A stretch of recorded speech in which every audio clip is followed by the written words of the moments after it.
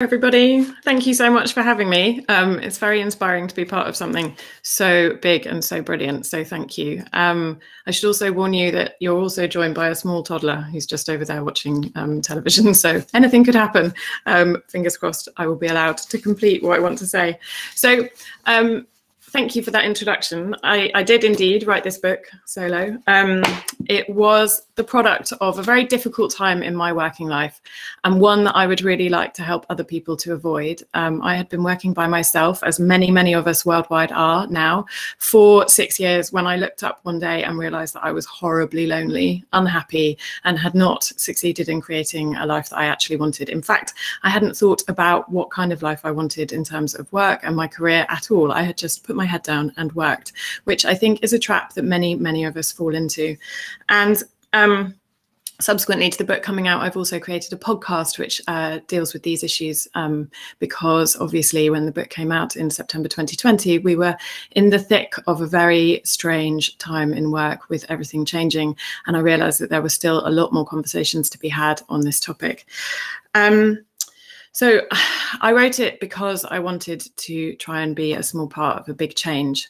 I think that one of the things I think is most important about work and how we think about work is that we need to push it slightly away from the center of our lives. Work has primacy in our lives at the moment, and that's not actually a very healthy thing. It's not a very good place for it to be.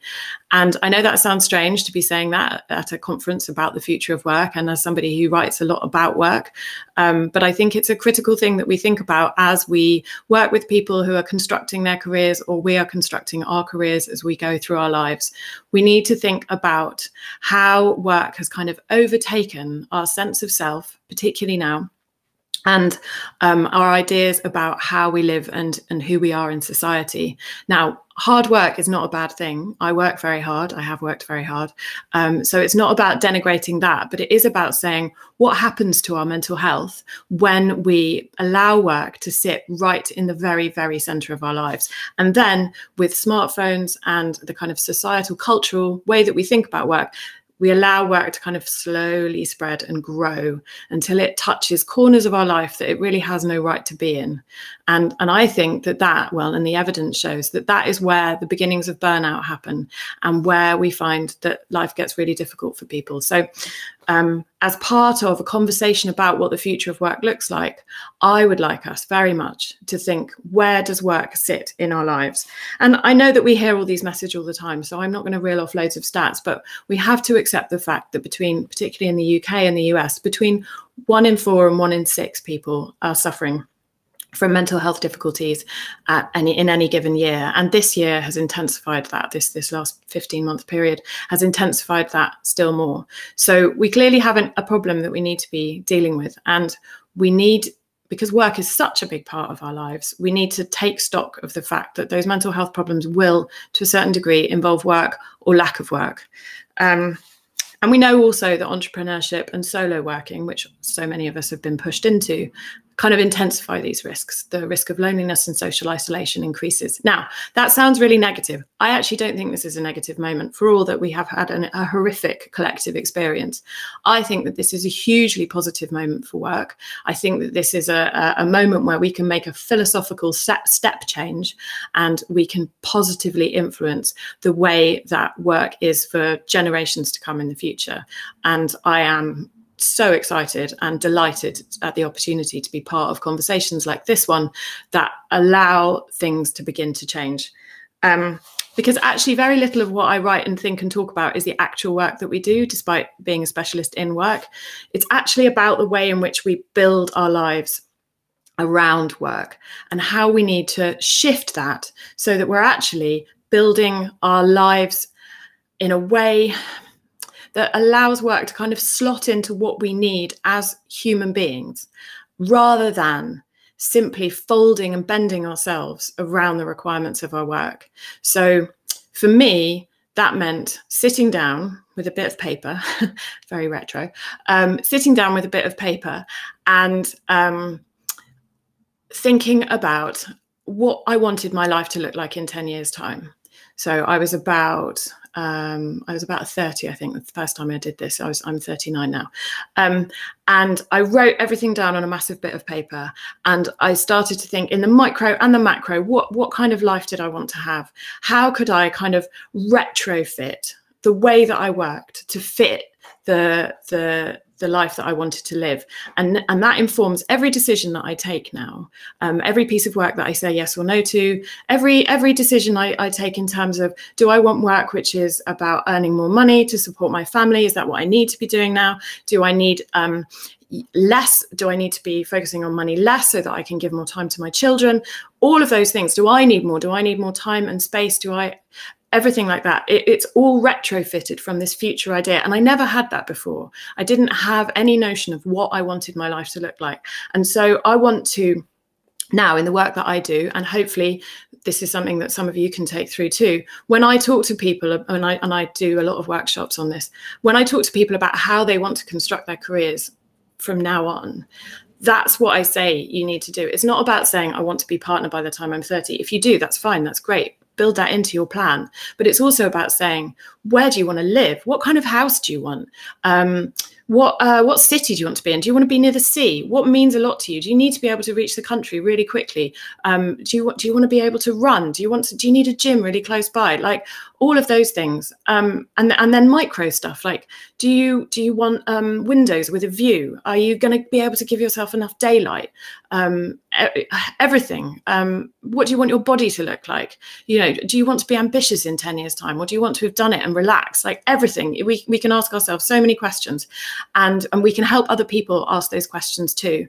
So I want to have that become the conversation that we have around careers, because I think one of the problems, certainly for me when I was growing up, and I think this is still true to a certain extent now, is that we don't tend to have these conversations with young people. We don't tend to empower them to think about their lives as a broad sort of spectrum of experiences. We tend, when we talk about careers, to think about a very kind of narrow career path and an idea of where they want to be solely from a kind of jobs and career point of view. And that just doesn't work. Like that's why we're seeing the epidemic of burnout globally. It just doesn't work to put work in the very center of our lives. And I think we've got a problem in the English language in particular with the way that we describe the jobs that we do. We say, I am a writer. We say, I am a bookkeeper. I am a plumber. And that's not true. We do our jobs. We are not our jobs. They are not the sole thing. They are not the sole component of our personality, but the way we use language allows us to kind of behave and think as though that's true, and we need desperately to move away from that idea. So how do we do this?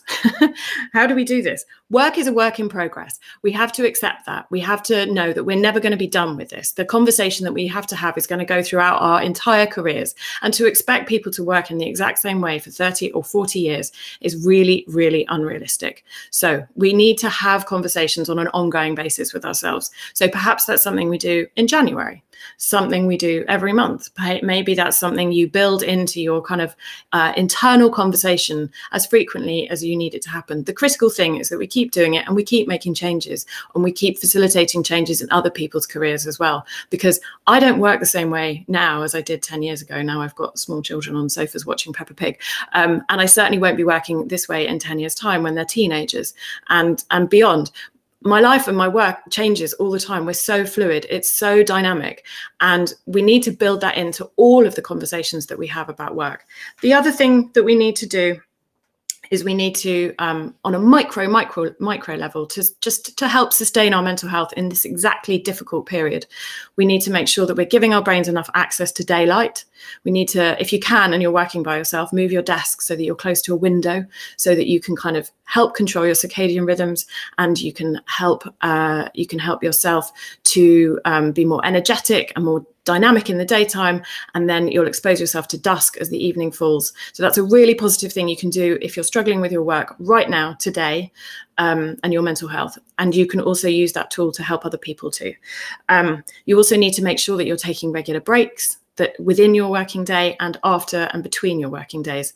In the UK, it's mandatory to allow people an 11-hour break between shifts, but When we work by ourselves, particularly if we're solo entrepreneurs or if we're remote workers, which so many of us are at the moment, we tend to deny ourselves that. We tend to look at our emails really late at night, and then first thing in the morning, I don't sleep for 11 hours at night. So we don't allow ourselves the breaks that most modern economies would insist that actual employed workers have. We also need to think about the food that we give ourselves, and we need to make sure that we're moving during our working days. So those are kind of micro things that we can do, and the book is absolutely stuffed with more ideas and things that you can do if you're really struggling right now with your work.